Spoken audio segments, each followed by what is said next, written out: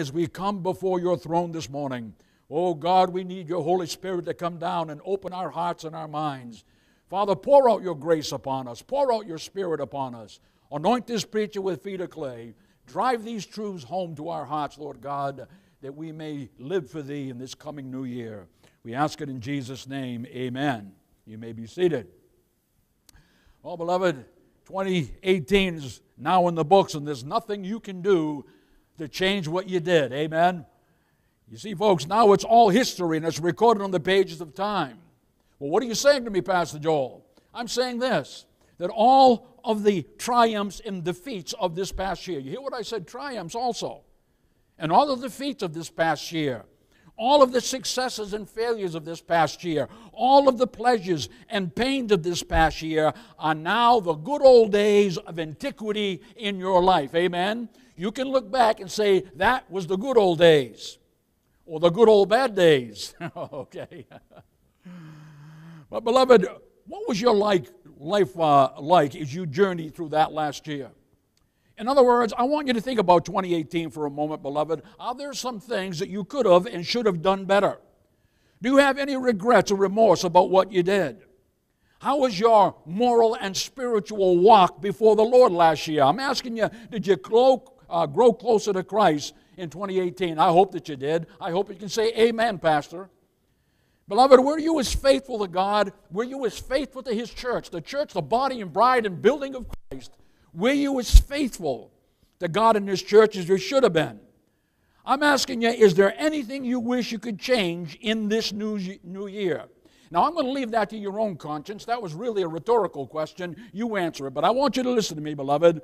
Last year is but a memory now, and it cannot be altered. Amen? No matter how much you want to do it, you can't do it. It cannot be altered. In other words, beloved, you cannot unring that bell no matter how hard you may try. A lot of people try to do it. They try to go back to, oh, if I could only do this, if I could only change that, if. And you can't.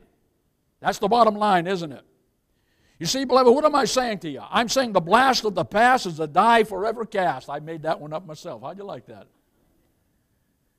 I'm saying all of the joy and elations of your past year, beloved, all of the heartaches and sorrows you may have had this past year, all of your letdowns and disappointments of this past year, all of your shortcomings, all of the mistakes that you made in this last and past year, all of your moral and spiritual guilt and the blame and the shame you may have for the things that you did in this last year, beloved, they are all behind you now, and you cannot change that.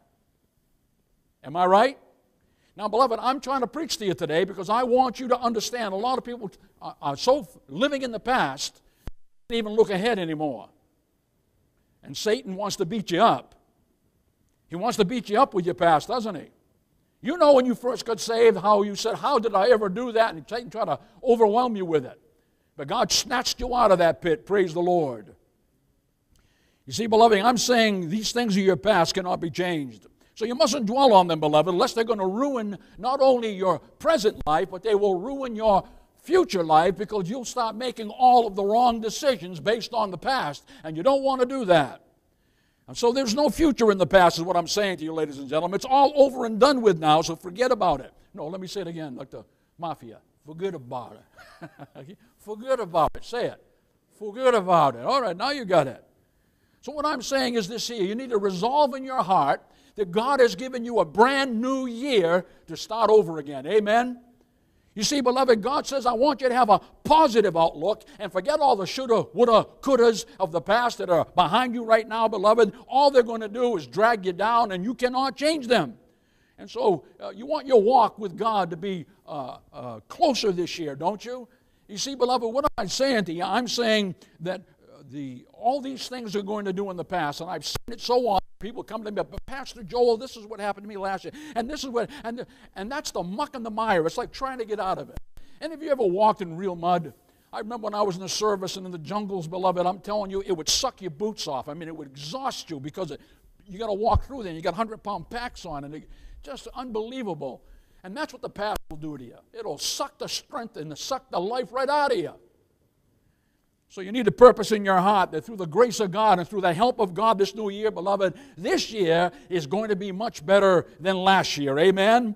that God in His great mercies will help you start over again, and He'll help you right all of the wrongs of the last year. Now, the Bible says this: if God be for you, who can be against you? If anyone wants you to succeed this year, it is Almighty God Himself. He is for you. He's not against you. Now, the devil wants you to think he is, but God is for you, beloved. So, I'm saying you need to trust Him, and He'll show you how to walk in victory this year. You need to trust Him, and He's going to show you how to weather all of the storms and all of the valleys of this coming year, and believe me, you're going to have them. It's not all a bed of roses as a Christian. Through much tribulation we shall enter into the kingdom of heaven, the Bible says. Amen? He didn't say through a little tribulation. He said through much tribulation. Why? Because we're different in this world. And Satan's doing everything he can to attack God's people and disrupt the work of God on this earth. So I'm saying you just trust Him, and He'll show you how to travel through this thing we call life and become an overcomer, beloved, and change your life. I mean, let's face it. Admit it to yourself. Say, I can't change my past. Say it to yourself. I can't change my past. Say it again. I can't change my past. I can't change what happened to me yesterday. I'm saying today is the tomorrow you spoke about yesterday, beloved, so you need to move forward into this uncharted territory of the new year with renewed faith and renewed hope and renewed trust in God. Now, we all quote Proverbs 3, verses 5 and 6. We all know it. But the Bible says, trust in the Lord with all thine heart, and lean not unto thine own understanding. In all thy ways acknowledge Him, and He will direct your paths. What's He saying? He's saying, if you acknowledge me, I'll lead you. He's saying, if you acknowledge me, I will direct you. I will guide you. I'm saying that God will and can help you start over again this new year, just like He did here with Israel. And this is what I want to drive home today, so you can understand how God dealt with His Old Testament people and how He deals with His New Testament people. These things are written for our admonition, Paul says, upon whom the ends of the world have come, in 1 Corinthians 10, 6, and 11. So these things that happened to Israel, the Old Testament people, because God does not change, happens to the New Testament Israel or the church also. Would you say amen out there? So, beloved, you need to behold God's new thing in your life this year. Now, let me give you a little background of these texts, beloved, and then what I want to do is apply it to our lives so we can live a more richer or fuller and productive life and hopefully turn over a new life this year. Beloved, the prospects of this new year are virtually endless with the Lord. There's victory to be had. There's triumph to be had. There's blessings to be had. And God wants you to know that. Now let me give you a little background so you can understand what Isaiah is dealing with right here, what he's saying. And Father, and beloved, it'll help you. Thank you, Father. Okay. It'll help you grow as a Christian. Now, I know I've talked to you about this before, but let me just give it to you, a basic history. In 922 BC, the nation of Israel was divided into two kingdoms. There was the northern kingdom and the southern kingdom. The 10 tribes of the northern kingdom were under the leadership of Solomon's servant. His name was Jeroboam, and the capital of the northern kingdom was Samaria. You'll read about that all through the Old Testament. Samaria. When God's saying that, He's talking about what kingdom? The northern kingdom. That's where the capital was, like Washington, D.C. of America. Whereas the two tribes of the southern kingdom were under the leadership of Rehoboam. Jeroboam, Rehoboam, and all the Boam brothers, right? Jeroboam was the son and successor of King Solomon. And beloved, they made their capital in Jerusalem, the city of Jerusalem. Now, God had both admonished and encouraged both the northern kingdom and the southern kingdom that He wanted them to remain faithful to Him, but they both miserably failed. Beloved, the Bible says they both fell into rank idolatry and worshiped other gods. The Bible says they both fell into gross immorality and depravity and perversity. The Bible says that they reveled in unbridled sin and corruption and wickedness, and they both were unrighteous before God. They were disloyal to God, beloved, and they both ignored all of God's persistent overtures to correct them so they repent of their evil ways. But they just would not listen to the voice of the prophets. God sent prophet after prophet after prophet to His people. Listen to me. Thus saith the Lord. Thus saith the Lord. And their ears flapped over. And by the way, a lot of people like that in the church too. Proverbs 29:1 says, He that being often reproved hardeneth his neck. shall suddenly be destroyed, and that without remedy. In other words, if God is speaking to you and speaking to you and speaking to you, and you won't listen and you won't change, God said, you step over that line, that's it. I won't give you any more grace. I won't give you any more mercy. He that being often reproved hardeneth his neck shall suddenly be destroyed, and that without remedy. There's no remedy from it. There's no recovery from it. So it's serious business to play games with God, isn't it? And that's what Israel was doing. They'd now become so stiff-necked. The Bible says they were careless and callous. The Bible says they reveled in rebellion and disobedience. They were unfaithful to God, just like many Christians are in the church today. That they thought they could sin with immunity and impunity, beloved. But they were deceived. And sure, listen to me now, both kingdoms were God's people. See, God loved His people, but God cannot tolerate unrepentant sin. He can't do it. They were both God's people, but God warned that nothing but punitive judgment awaited them. But if they'd repent and return to Him, beloved, God would have removed it. And yet they still hardened their hearts even more, and they became morally and spiritually dull of hearing and totally ignored God's stern and sober warnings, just like many in the church. Week after week, as preachers get up and they preach and they tell their people, repent, get your life right, don't play with this, don't play with that. I was telling Brother Dave, we were talking about demons, and beloved, listen to me, demon possession is real. But Christians say to me, Pastor Joel, but I can't be possessed. I don't have time to go into that right now, but you can be oppressed. Demon might not go in you, but he can go on you if you play with those things, and he'll stick to you like Velcro. And he'll make your life, you go back to those things you used to do, you'll be tormented by those things. And then ultimately, beloved, if you get so sinful, the Spirit of God leaves you, then you'll be possessed. And that's serious business. Remember Jesus talked about the demon going out of a man, and that man was clean, and he went to dry places, and finally he says, hey, I'm going back home. It's nice and clean. There's nothing there. He didn't fill it up afterwards. So these things are real, and you can see Israel was playing with fire, and they didn't even know it. They didn't even want to admit it. That's what we're dealing with right here in these texts, ladies and gentlemen. So Isaiah spoke these prophecies to the United Kingdom of Israel in 740 BC. Now, when I say the United Kingdom, I mean Israel and the northern kingdom and the southern kingdom, they were still God's people. That's what I mean by united. They had already been divided as far as God's people were concerned, but they were one people in God's sight.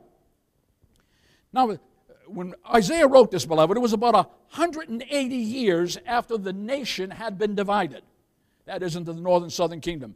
Yet because of Israel's impenitent sin and apostasy, as you read the book of Isaiah, chapters 1 through 39 of this book, beloved, it foretold of God's impending judgment that was going to come upon this nation and why they had been divided now.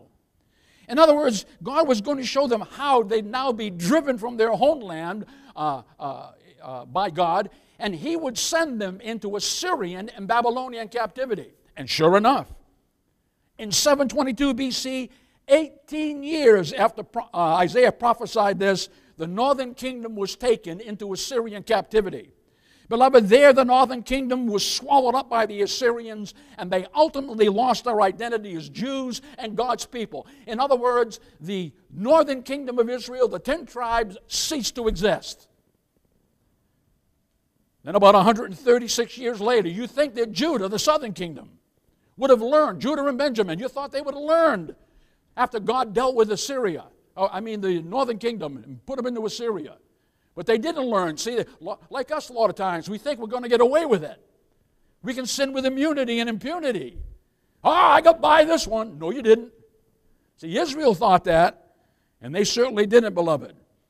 But in 586 BC, the southern kingdom of Israel was taken into Babylonian captivity for 70 years. God says, away from here.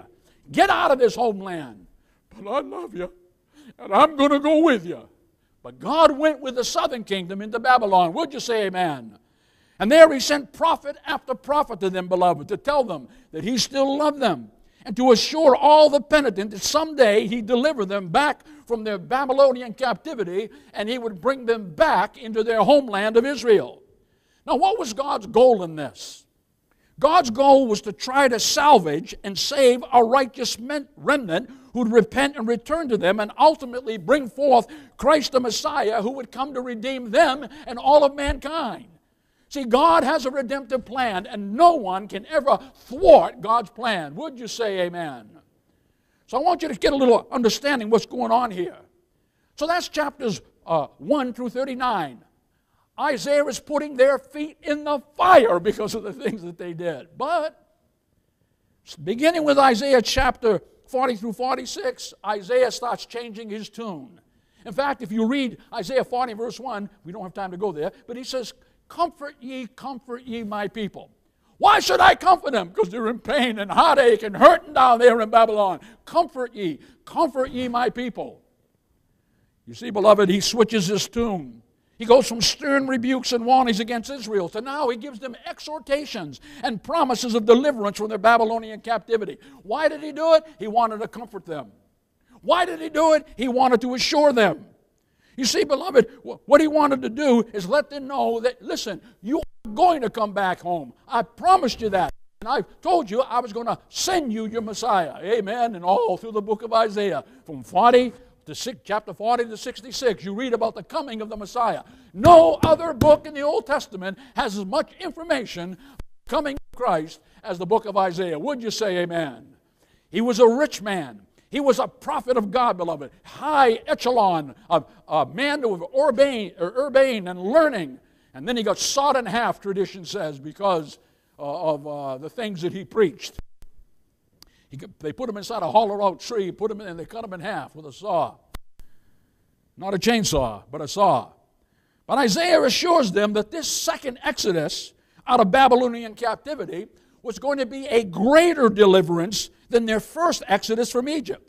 So now God's people really needed to hear this comforting and assurance, good news, because they thought God had utterly abandoned them and rejected them because of their sin and apostasy. But Isaiah was sent by God to assure them and to comfort them that he hadn't.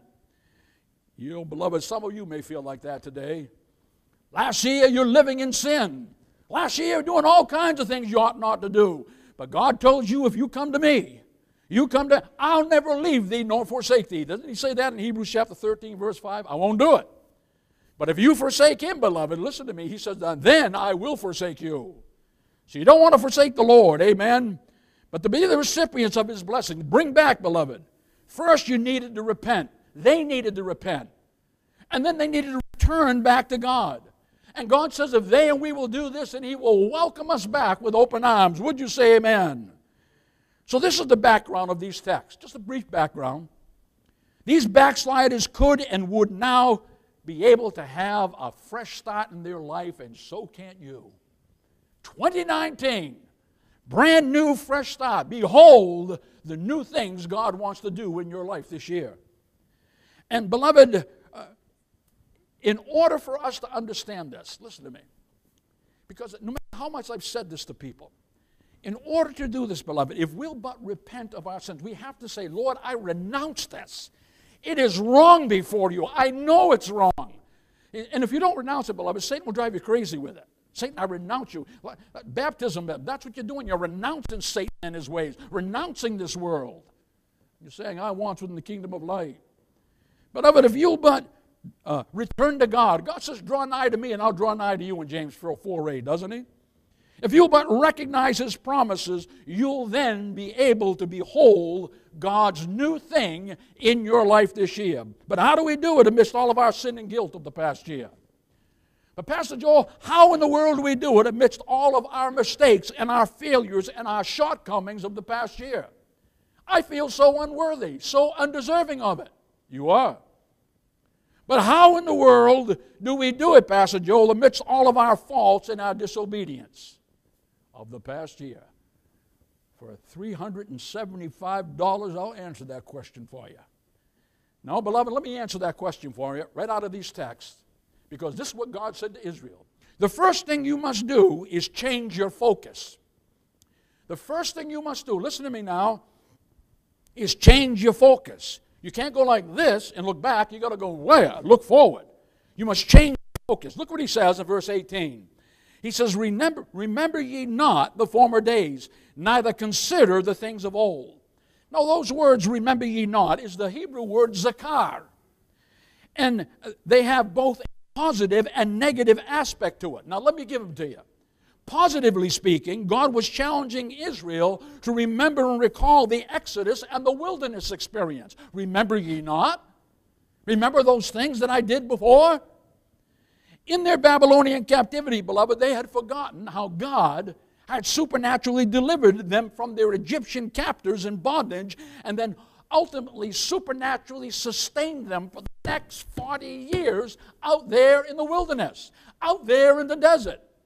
There was no water out in the desert. There was no food out in the desert. There was no grass out in the desert for the cattle to eat. How in the world did God do it? Did he have truckload or camel load of camels come in with grains of sack on their shoulders and meat and beef? Did he do that?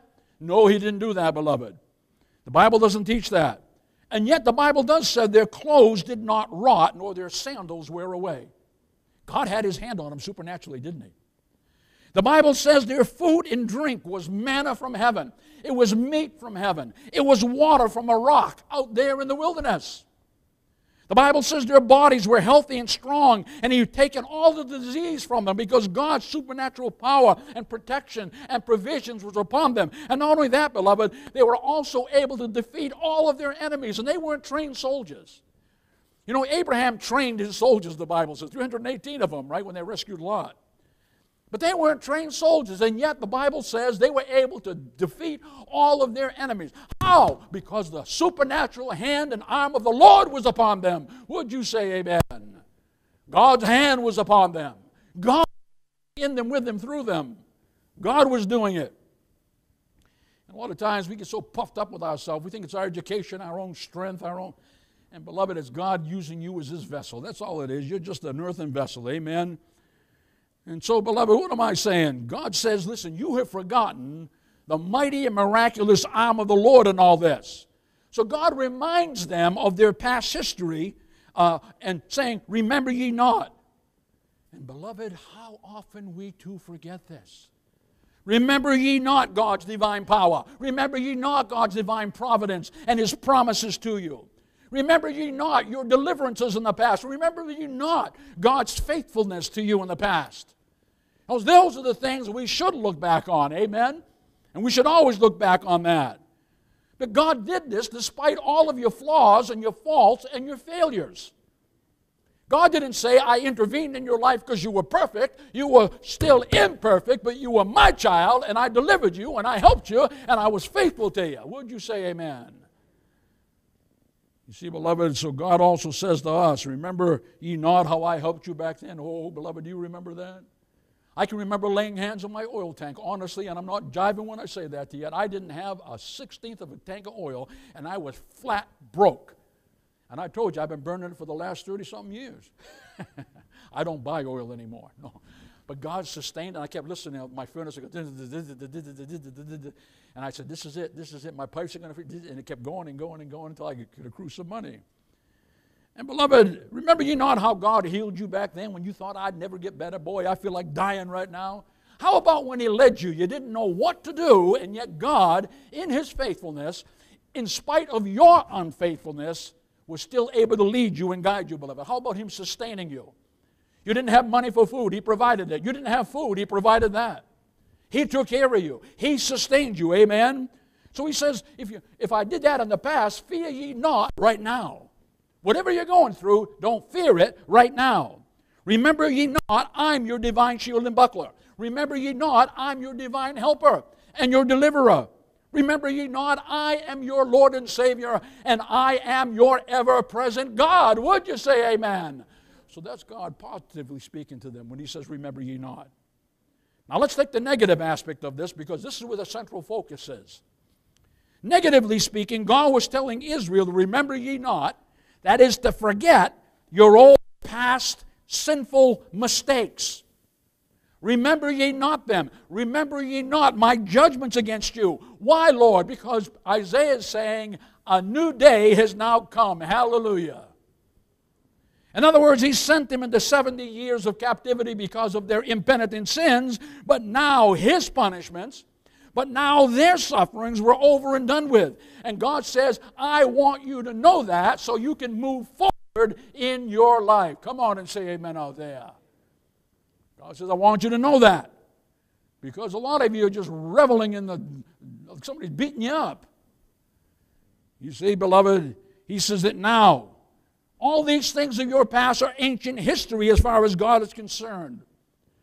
Isaiah was saying now your moral and spiritual slate of sin and evil has now been cleansed, and so is ours through the blood of Christ. You see, beloved, the Bible says if we confess our sins, He's faithful and just to forgive us our sins and to cleanse us from all unrighteousness. Amen? Now look at verse 25 if you would. God says, I, even I, am He that blotteth out thy transgressions. Now watch this, this is the reason. For mine own sake, and I will not remember thy sins. God's saying that in His great kindness, in His infinite mercy, He forgiven them of all of their past sins. And then He says, here's the reason. I did it for my sake. Why, Pastor? Lest His anger constantly and continuously burn against these sinners, and His punitive judgment rest upon them and us too. In other words, God was saying, remember ye not, forget your sins. Remember ye not, forget your moral and spiritual past failures and your flaws and mistakes and your shortcomings. Remember ye not, forget about the mutiny you had against me. Remember ye not, forget about that Babylonian captivity. I want you to forget all things. Wipe them out of your mind. A new day has come. Would you say amen? Oh, beloved, I can't remember when I first read this. Year after, I don't make New Year's resolutions. I always set little goals. But I always quoted this, behold, I will do a new thing. Now it shall spring forth. Shall you not know it? I will make a way in the wilderness and rivers in the desert. I've said that thousands of times in my life. I'm not exaggerating when I say that. Thousands of times. Repeating it over and over for the last 40-something years. So, beloved, what God's saying, God says, now I'm going to fully pardon you. God is saying, now I'm going to renew my covenant with you. Now I'm going to deliver you from your bondage. I'm going to bring you back to your homeland in Israel. And right now I'm going to send your Messiah to you. And you'll see that old deliverance from Egypt is nothing compared to this new supernatural deliverance of you. In other words, from the very power and penalty of sin. I'm going to deliver you from the kingdom of darkness into the kingdom of light. I'm going to deliver you from the burning, boiling, bubbling fires of hell into the glories of heaven. In your Messiah, would you say amen? God's saying, I'm going to deliver you from the fear of death to the blessings and hope of immortality and eternal life in the eternal kingdom of God. So stop your fretting, stop your worrying, stop your anxiety, stop your looking back. He's saying, and remember you not those things, because they'll only discourage you and they'll only depress you. Remember you not these things, because they'll only dispirit you. You won't want to go forward. You want to stay engaged in the spiritual battle. Remember ye not, God is saying. I don't want you to remember those things. Have hope in me. And so Isaiah was exhorting them to behold God's new things that He'd now do for them. You see, beloved, as far as God was concerned, for them and for us, a brand new time had come for them. A brand new day and focus had come for them. A brand new year had come for them, just like it does for us right now, doesn't it? Now they could have a new and a fresh start in this new year. You see, beloved, and so can you, by the way. And now they would begin again, and now they could start all over again, and now they could start making things right, and so can't you. All right, so you made some mistakes last year. All right, so you got yourself in some mire and some sin, things you ought not to have done, but you don't have to stay there. See, God says, I'm willing to forgive you. I'm willing to put this behind you, but you have to turn from them. Turn to me. Would you say amen? Turn to me. Turn ye, all ye ends of the earth. Look unto me. Look unto me, Isaiah says. Of course, he's speaking on behalf of God. You see, beloved, it was a time that God says to me, can you imagine your slate right now is just white? See, the story of the new year hadn't been written for you yet. It's blank page. There's no chapter and verses in there. How are you going to write it? You know you're the captain of your boat. God is the boat. He's giving you the sail. He's giving you the water. He's giving you the wind. But you have to steal that with that rudder. Do you want to go this way or you want to go that way? You want to go back or you want to go forward? Which way do you want to go? See, you can't blame God. God says, I've given you everything that pertains unto life and godliness. I've given it to you already. It's already in the bag. It's a gift that I've already given to you. But what are you going to do with it? And so, beloved, God says, I got a new time for you. A new time to rededicate your life to God. A new time to start again. A new time to fix that problem. A new time to right all the wrongs in your life. A new time to begin afresh and anew and again. Would you say amen? But often we also have the same problem as Israel. We say, what's that, Pastor? We keep casting our eyes backward like they did. I'll never go forward. I can't believe it. This is what I did. It'll always be like this. I can't see myself without that sin. See, we keep looking where? We keep casting our eyes backward, looking over our shoulder. God says, I don't want you to do that, Israel. I don't want you to do that, church. And so, all that will do, beloved, is drag you down, and it will put such distress and disappointment and ultimately defeat in your life. You'll look back and say, if I didn't get victory last year, then it's certain I can't get victory this year. And that's not true. That's a lie you're telling yourself. It comes from the devil and even smells like smoke out of hell. That's not. God changed my life, beloved. He changed your life. Look at the things where you used to be. Did God do a work in your heart? A mighty work? A power? Therefore, if any man be in Christ, is a new creature. Behold, all things have passed away, and all things become new. In 2 Corinthians 5:17. Amen? So, beloved, you must keep on looking ahead. One day, Jesus had a bunch of disciples in front of him. And he was preaching to them, and these were some hard truths. You need to pick up your cross daily and follow me. Anyone that doesn't loves father or mother or sister or brother or wife more than me is not worthy of me. So these were hard truths. And the Bible says that some of the disciples started walking away. And Jesus faced the crowd, and this is what he said in Luke 9:62. He says, no man, having put his hand to the plow, looking back, is fit for the kingdom of heaven. You start looking back and your furrows start going like this, right? You don't know where you're going, where those oxen are going. No man, having put his hand to the plow, looking back, is fit for the kingdom of heaven. Looking back to their past sins, looking back to the world, looking back to your old compromises, looking back to the way you used to live, looking back to the way you used to do things, looking back to your unfaithfulness, looking back to your disobedience. God says, you do that, you're not fit for the kingdom of heaven. Now that's serious business, isn't it? What was God saying? He's saying, I want you to change your focus. And that's what he wanted Israel to do. To change their focus. Stop looking over your shoulder. Stop looking back to 2018 or 2014 or 1940. Never mind. Stop looking back. That's what God is saying to them. Why, Pastor? I'll tell you why. Because if you constantly and continuously are looking back, beloved, to your past, then you will only see where you've been and not where you're going. You know, if you look back all the time, have you ever had a new car and the steering was just so, what am I looking at, so responsive? And I know in my truck, you know, I have to go like this to turn a corner. Okay? But Ellie's, I go like this here. And I go right off the road. But it's so responsive. It's rack and pinion, it's power rack and pinion. You just touch it and it goes everywhere. That's why on Wednesday nights when we come, it's the only time I drive that car. I said, this year I'm going to learn this car. Okay. And she says, Joel, you're on the other side. You can't look away a second. You go, whoop. If I look and my hand goes that way, it goes right off. And this is what happens in our life. A little bit like that, a little bit like this. You go veering and veering. You should have been on the straight and narrow.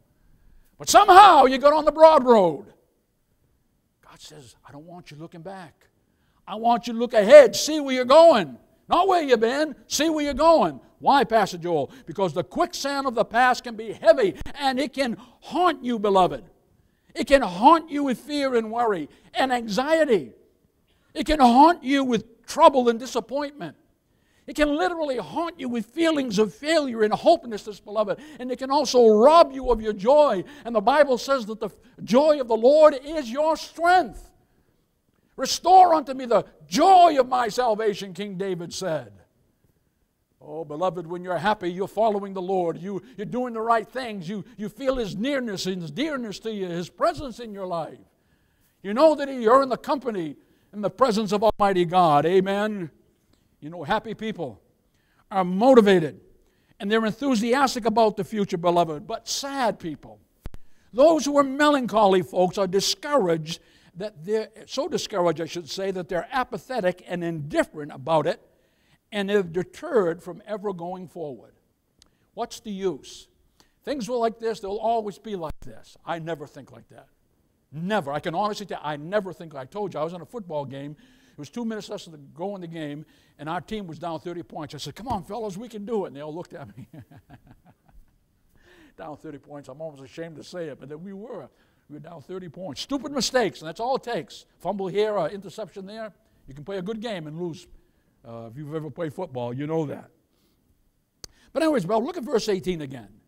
He says, remember ye not the former things, neither consider the things of old. Now, what I want you to see here, excuse me, but when God says the former things, it's the Hebrew word rishon, and it means the old things, the previous things. Excuse me. It means the before things. That is those past things that you cannot change, that may frighten or disgust you right now. They may so discourage you from trying to presently move ahead and to change your life in the future. You see, they're the before things in your life. But this is after now, amen?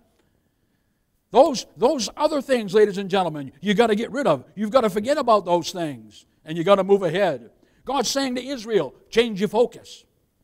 Forget your former failures and success of the past. Forget your former bondage. Forget your former deliverance and exodus and victories. Forget your former captivity, the good things and the bad things. I want you to forget all those things of the past. God's saying, I want you to forget your captivity and judgments and the times of plenty you had in your life, and forget the times of poverty you had in your life. And I'm sure you want to remember the good times and the joy, but I want you to forget them right now. There's better days ahead, and forget those painful things too while you're at it. Forget that whole past. It's done. It's over with. Flush it. Goes down the drain.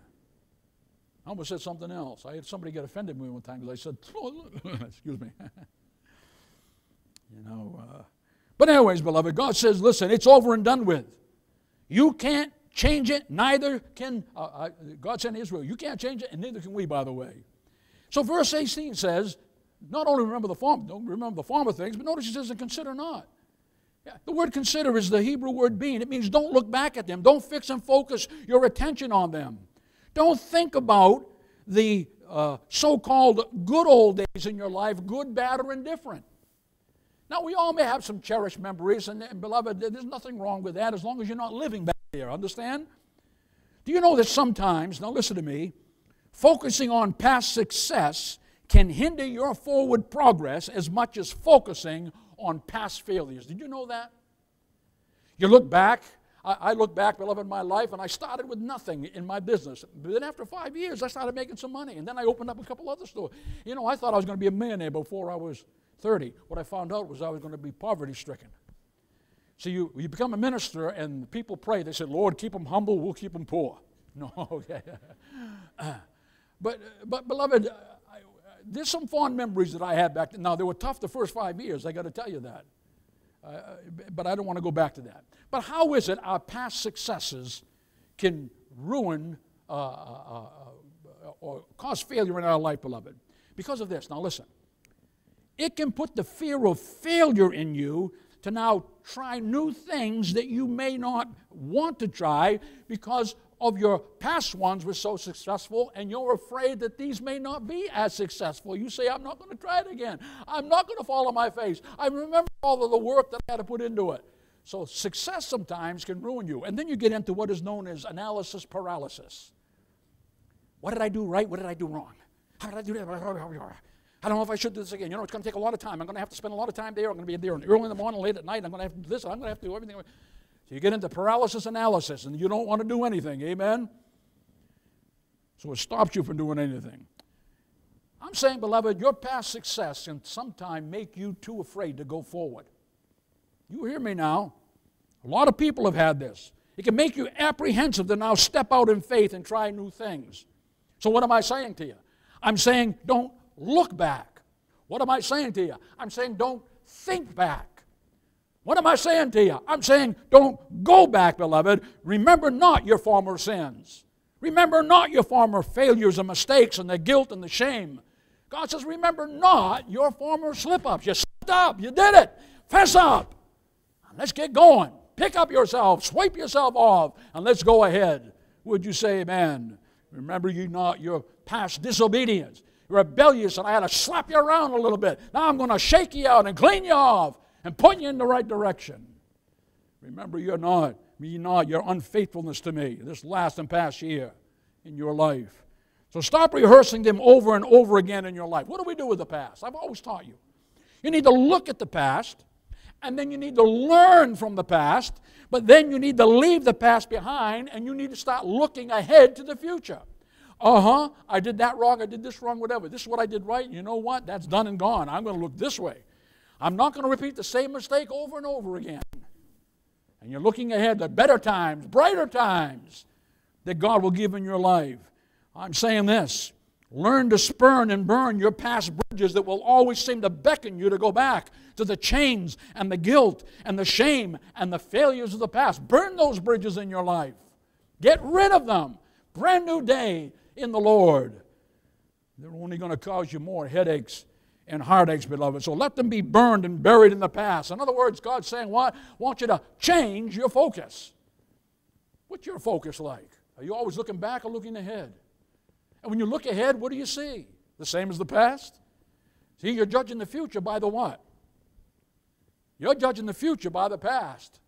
But God says there's no future in the past. None. Even as a righteous man, Ezekiel 3, Ezekiel 18, Ezekiel 33 says a righteous man, if he falls into sin, God won't remember his righteousness no more unless he repents. Right? See, it's always with God forward. Amen? It's always with God forward. It isn't your new birth that saves you. It's whether or not you're still walking in the grace of the new birth. So, beloved, that was point number one. Change your focus. It was God saying to Israel and what God is saying to us in 2019. Number two, God is saying, I want you to clarify your focus. I want you to clarify your focus. He says in verse 19a, he says, behold, I will do a new thing. Now, the word behold is the Hebrew word asah, and it means to keep on watching. Keep on observing. Fix and focus your undivided attention on me, your God, and what I will now do for you. God's saying to Israel and God's saying to us, He's saying, behold, that is stop, look, listen to my twofold promise. I want you to zero in on it. I want you to zoom in on it so you can clarify what I want to do in your life and what I want you to do for me in your life. Would you say amen? Clarify this. Put it before you so you can see what it is. I've always told you the sculptor does not add to that statue, that piece of clay.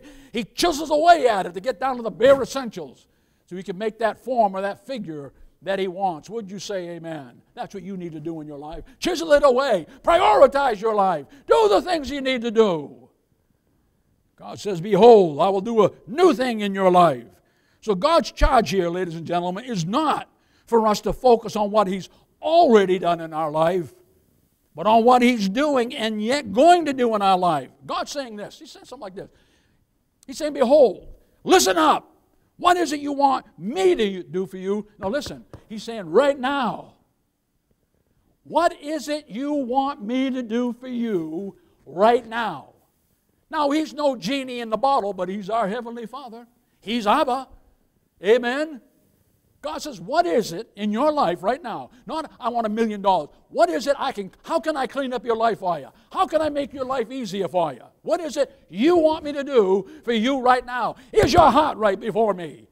Are you using the grace of God in vain, or are you using it aright in your life? That's what God is saying, amen?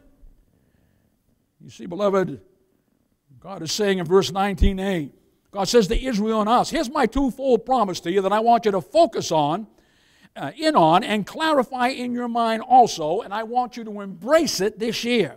The first thing He shows us is, I want you to focus in on my new thing.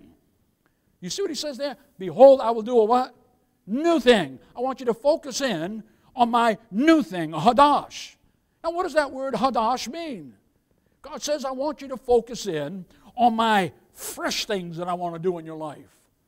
I want you to focus in on the novel things that I want to do. The different things that I want to do in your life, different than the things you've already experienced in the past. Before you had defeat, I'm now going to give you victory. Before you had poverty, now I'm going to provide for you. I want you to focus in. I want you to clarify it in your mind. I want you to see what it is, and I want you to come to the throne with it and beseech my throne so I can do it for you. How's that sound? Now, for Israel, beloved, I told you, what did this mean? This meant, here they are languishing in Babylonian captivity. No hope of ever going home. The city of Jerusalem has been ruined. It's been razed to the ground. There's no temple anymore. There's no wall anymore.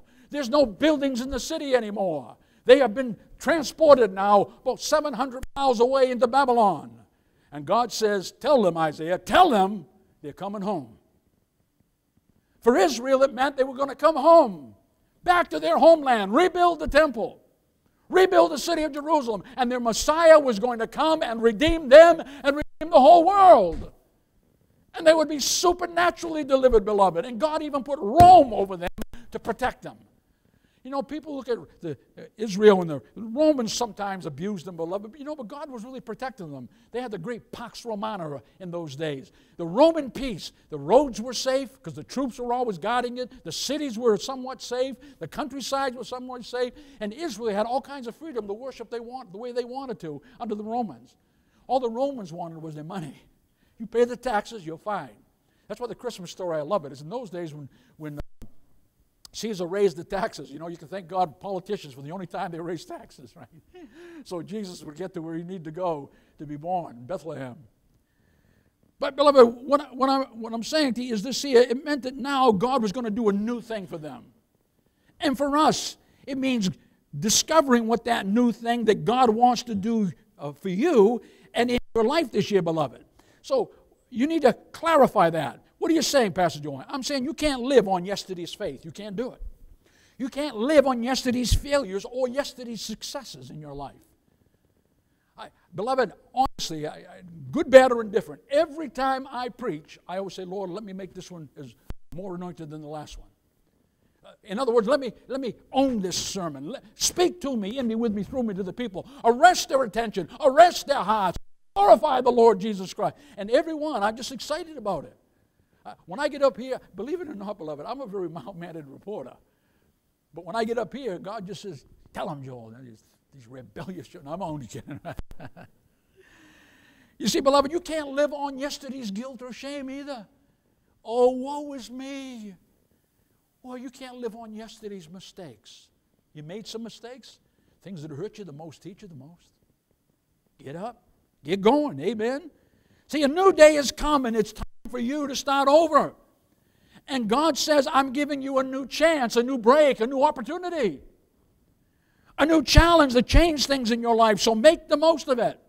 And beloved, sure, we all have past memories and we have past regrets and past shame and guilt. I'm not saying that. But now it's time to focus in on the I wills and the I cans and the I ams. What do you mean, Pastor? I will read and pray and study my Bible more this year. I will do it. Like I will be more faithful to God. I will be more faithful to church this year. I will do it.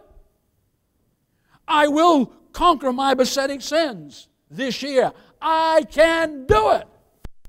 Why? Because I know Philippians 4:13 says, I can do all things through Christ which strengtheneth me. I can do it. I can do it. I can do it. Amen. I can do it. So you need to clarify your focus, beloved. Zero in on what God wants you to do in your life right now. You see, God wants you to know it, he says. Shall you not know it? God wants you to see it. He wants you to do it. He wants you to experience it. Behold, the God's new things. So what have I taught you so far? How do I come into this new year? Number one, you need to change your focus. Number two, you need to clarify your focus. And let me end with this. Number three, you need to concentrate your focus. Look at verse 19b. He says, I will even make a way in the wilderness and rivers in the desert. I will even make a way. That phrase is one word in the Hebrew. It's the word sum. That is, God promises to personally, now listen to me, and supernaturally create and appoint and ordain a brand new way in your life, a brand new course and path in your life, a brand new direction and opportunity for you to take in your life right now that hitherto, beloved, seems so impossible to you. Like making a way in the wilderness and rivers in the desert. How many times have you seen rivers in the desert? People have seen mirages, but they've never seen rivers. Normally when you go in the desert, it's nothing but soft sand. But somehow, God made a way for Israel to travel and all the people and provided grass to boot. Now, I don't understand it. I'll tell you right now. I don't understand it. I've been in enough deserts to see that not much grass grows in sand. But I've never seen water come out of a rock either. I've never seen an axe head float either, have you? And yet God can do it. You say, Pastor Joel, how will he do it? Well, beloved, it's interesting because in verse 19, God figuratively uses these three words to describe how is he going to do it. Number one, he talks about the wilderness, midbar. That is the uninhabited and desolate places. Number two, he says rivers, naha. That is streams of life-giving water. And number three, he says desert, yeshimon. That is the dry, solitary wastelands. In other words, God's saying this. Do you remember your forefathers when I brought them out of the land of Egypt? You remember that? Uh-huh. Good. It would have been an 11-day trip from Egypt into Canaan. But you see, I had to train them. I had to bring them to the foot of Mount Sinai for a year and 17 days so they could study the Word of God, could hear my will. They could learn how to worship me so I could train them. So we took the long route. But you see, the wilderness, there's no food, there's no water, there's none of that. There's no people to help you out there. But I'm going to take care of you. Behold, I will do a what? New thing. Now it shall spring forth. Shall you not know it? I will even make a way in the wilderness, he says, in rivers in the desert. So what I want you to do is concentrate your focus on my person and power and promises. For I am about to do mighty and miraculous supernatural things for you right now, like I said. And beloved, to Israel, this was recalling everything that they had gone through in their wilderness experience when they were brought out of the land of Egypt. Amen? You can just see the rich history that they're looking back on, and they're saying, you know what? Yeah, that's true. Sure, they had leeks and cucumbers and garlic down there in Egypt. But you know what? They ate pretty good out in the wilderness too, and they never got sick. And then he brought them into the land of Canaan, houses they did not build, drank out of wells they did not dig, beloved. They ate out of crops they did not plant. God supernaturally took care of them, and they were able to defeat all the Rephaims and the Zenzimims and the Nephaims. These were all giants in the land, and we were as little grasshoppers. And it's amazing to me, the irony of it, God sent the little King David to kill all the giants, beginning with Goliath. Isn't it amazing? And he rocked him to sleep. Imagine getting hit between the eyes with a rock coming at about 130 miles an hour. Whack! There goes your sword. There goes your spear like a weaver's beam, 125 pounds. Imagine getting hit with that. You see what God's saying to these people, beloved, is this here. God's saying to us, I should say, I'm about to supernaturally change and transform the landscape of your life also, like I did with the children of Israel. God's going to transform the landscape of your life. But you have to let Him. See, you have to cooperate with Him. Beloved, it only goes to reason. If you don't cooperate with your boss, you don't cooperate with anything in life, where you're going to be kicking against the pricks or the ox goads. Amen? So God says, that's what I want to do. God's saying this to you and I. In those desolate wilderness areas of your life, I'll now supernaturally inhabit them with more grace, more power, more spirit. Oh, behold the goodness of God in your life, beloved. Those new things that He's doing in your life.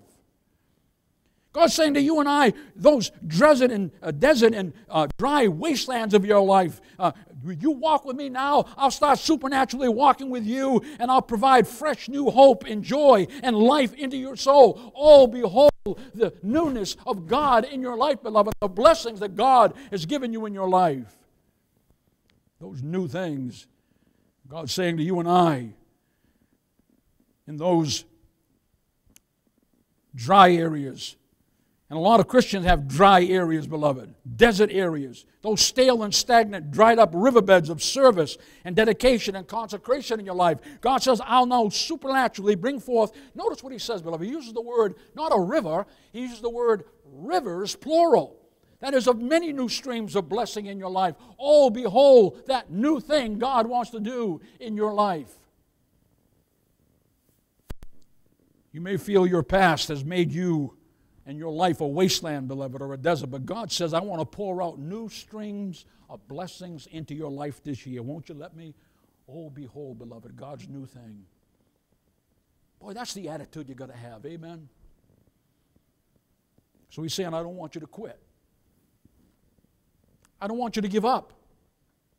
All right, you made some mistakes. I don't want you to quit. I want you to give up. I don't want you to lose heart, and I don't want you to lose hope. Instead, what I want you to do is to internalize what the Apostle Paul said in Philippians chapter 3, verses 13 and 14. Paul said this. He says, forgetting those things which are behind and looking forward unto those things which are ahead, listen, I press toward the mark for the prize of the high calling of God in Christ Jesus. Amen? Now, beloved, what's he saying? He's saying, I'll forget my past arrest of Christians. That's a horrible memory to me. Paul's saying, I'll forget my past persecution and imprisonment of Christians. I'll forget my past killing of Christians, and I'll forget my moral and spiritual flaws and faults and foibles, and I'll forget all of my sins, and I'll forget all of my successes, and I'll forget all of my failures that I made in my life. The memory of these things, he's saying, is just too painful for me, and they'll stop me from going ahead as a great apostle and do the work that God wants me to do. I will not look back on those things, and neither should you. Can you imagine carrying that weight around, beloved? You're an apostle of God now. You've been persecuting, killing Christians, butchering them, bringing them into jail. First Christian martyr, Stephen, beloved, Paul's holding the clothes and they're stoning him to death. And then Paul gets saved. Can you imagine the conscience, the quicksand of his mind, how it must have haunted him? And Satan saying, you kill Christians, you kill Christians. Listen, yeah, what makes you think you're such a good apostle? You kill Christians, you kill Christians. Paul says, I forget those things. I know they're under the blood. And I know in whom I have believed. How about you?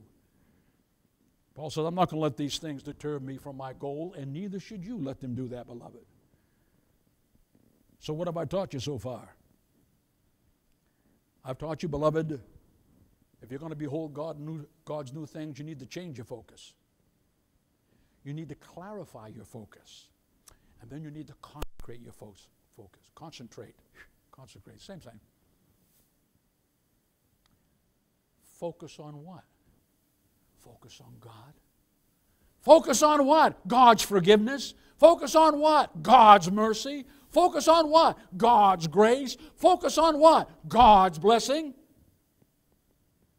Where's your focus? It should be in God. Amen. And I want you to focus on what God's going to do for you this new year. So Paul says, I'm going to go forward in my life. Paul says, I'm looking forward to a fresh start. Are you? I'm looking forward, Paul says, to victory and the resurrection. I'm looking forward to going to heaven. I'm looking forward to having eternal life and living in the eternal kingdom of God forever and ever and ever. Behold God's new thing in your life this year. Don't look back. Come ahead. Let's go to the throne.